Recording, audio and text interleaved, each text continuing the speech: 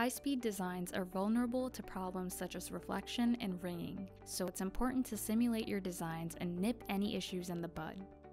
With the integrated analysis workflows providing simulation-driven results right on your canvas, it's easy to analyze and resolve signal reflection. Simply select the nets of interest and start your analysis.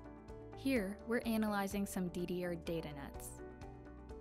The analyzed signals are color-coded based on the relative amount of reflection on the signal, and you can easily view the details in a table too. As we can see, net MDQ15 has a negative ringback margin, which means that the receiver signal has excessive ringing crossing the threshold. This is because part of the net is crossing through a split plane, creating an impedance mismatch.